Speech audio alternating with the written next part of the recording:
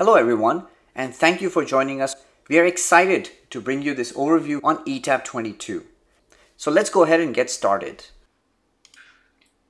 StarZ, or the Distance Protection Program, has also been enhanced, allowing you to simulate protection impact based on unbalanced faults, such as A to ground, B to ground, and many more.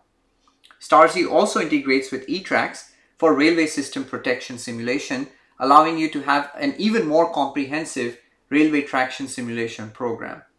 And it also includes improved line protection libraries with user-defined comparators, frequency option for operating and restraint signal list, and many more. You can also now create and manage star views or TCCs in StarZ mode, and you can also have normalized TCCs based on StarZ single fault report in ETAP 22.